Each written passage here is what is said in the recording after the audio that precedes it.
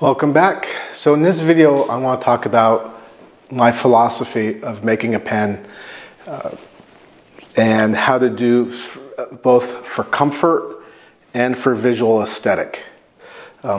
Pens are great gifts to give, but first and foremost, you need to determine what's its function going to be. Form fits function.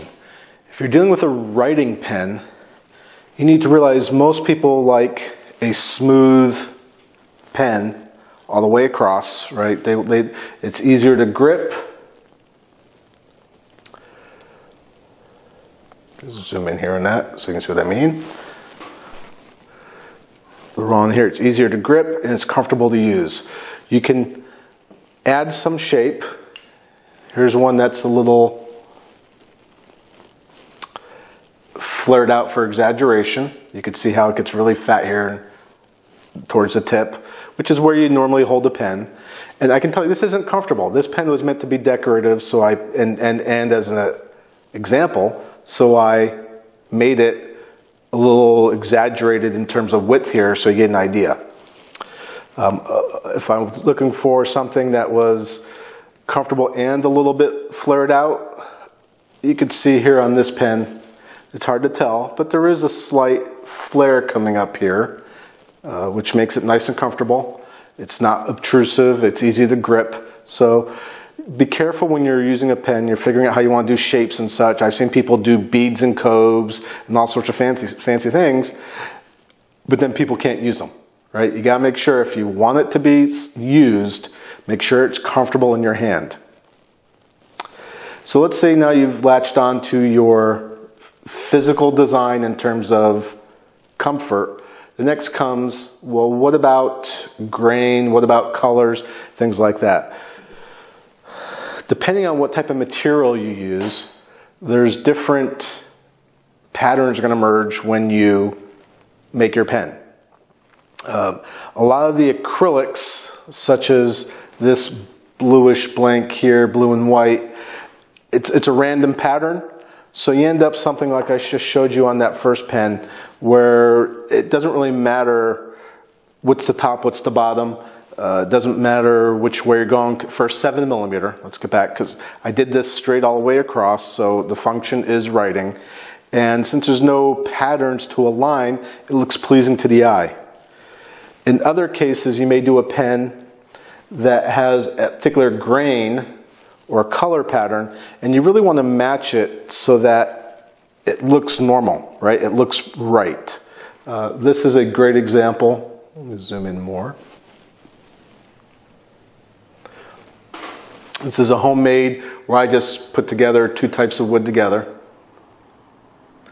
It's hard, let's see the other focus, if the focus will kick in. But what we've got is a dark wood and a maple. So you sort of want the maple to align, and you want the dark patch segments to align.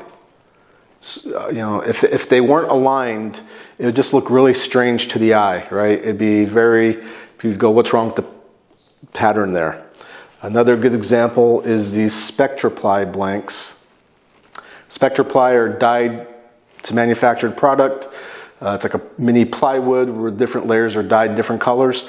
You can see I have, it's orange and blue, and for the most part, the segments are lined up orange and blue, orange and blue, orange and blue, orange and blue. It would look really strange if we had something like this, where things just don't line up at all. Your eye, the human eye likes patterns, we like symmetry, so you really got to think of how you're doing these. So how do you keep track when you're creating a blank, prepping for you to put on the lathe? What I do is, it's very simple. If I'm working on,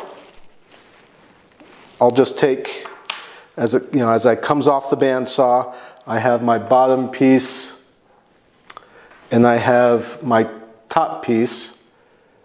And what I do is I just label A and B, and when I put them on the mandrel, A goes on first, Okay, so this one I still haven't done the prep work for the yet for the cleaning out the glue and such.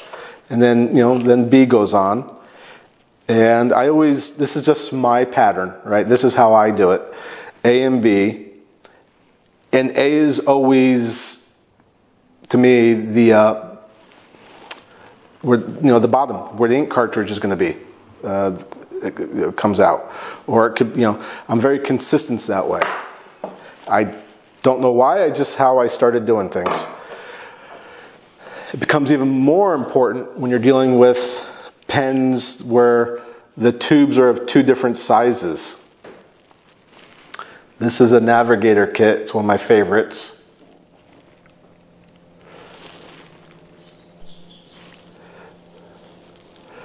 And the tubes are two different sizes.